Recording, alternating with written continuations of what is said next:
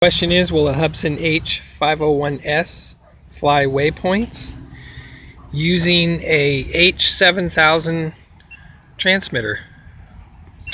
So I got some waypoints set in here.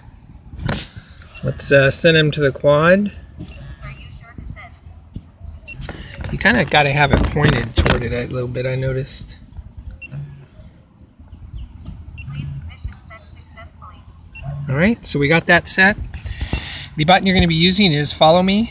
This button is disabled in this firmware because they've converted it for waypoints, I think. So let's start the camera. Start the quad.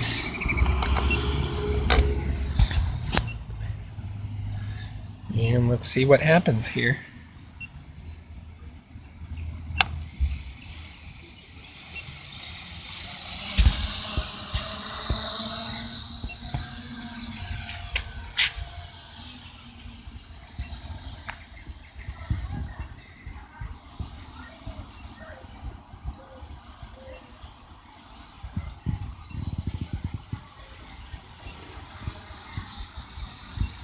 Alright, so let's take a look at the map.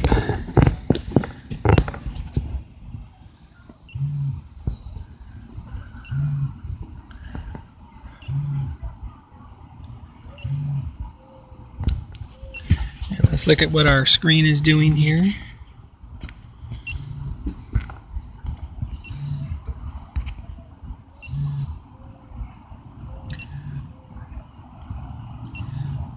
Okay, we just arrived at waypoint 1, now it's going to waypoint 2.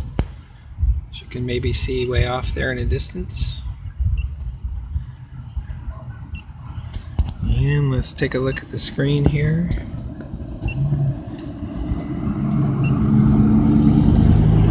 Going to waypoint 3. This is amazing.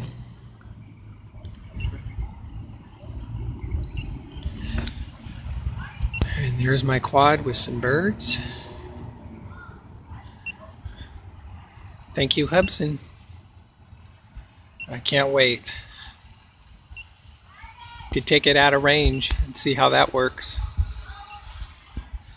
As you can see, waypoint 4. And I'll post this recording on another YouTube, so watch for it. So the last one just sits there and hovers. And at this time, you can get control of it.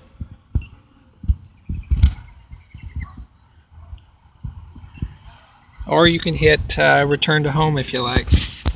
So this is great news for Hubsan. Thanks.